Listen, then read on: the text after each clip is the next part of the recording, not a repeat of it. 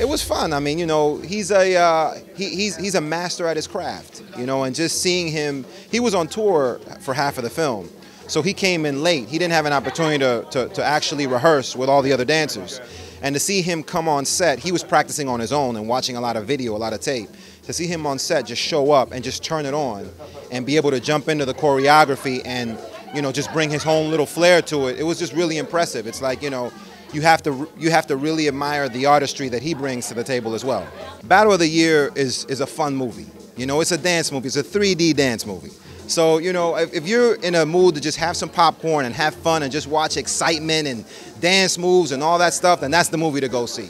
You know, we're not solving, you know, world hunger in Battle of the Year. But, you know, for kids and for teenagers, you are going to leave there with a message. You know, teamwork. It's all about teamwork. You know, the whole underlying theme behind Battle of the Year is you can be the best at what you do, but if you don't know how to work in a team, you're not going to get anywhere in life.